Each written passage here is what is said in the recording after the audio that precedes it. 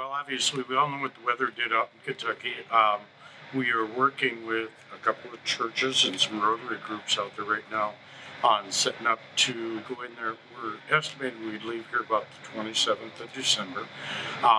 There's going to be there's a lot of groups there right now feeding, but they'll all be heading out, going home for Christmas and that type of thing. So they understand that after Christmas they're going to be pretty short on getting people fed out there. So we're kind of wave two out there. So we're going to step in.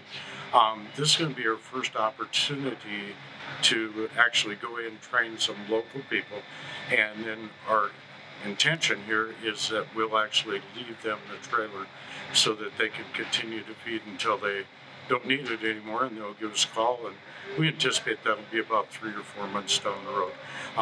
Once they give us a call, we'll run back down, collect all of our equipment, bring it home, clean it up, and have it ready to go again. We are offering a Christmas meat lunch again in Kearney this year.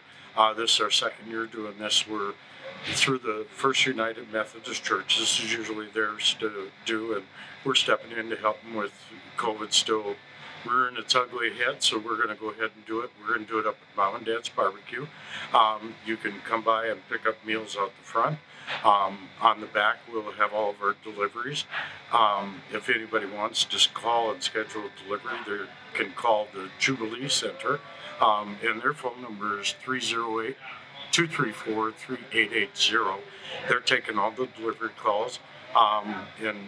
Last year we did just a little over 3,700 meals out of here, but we also feed policemen, firefighters, hospital workers, nursing home workers, anybody who has to work on the holiday.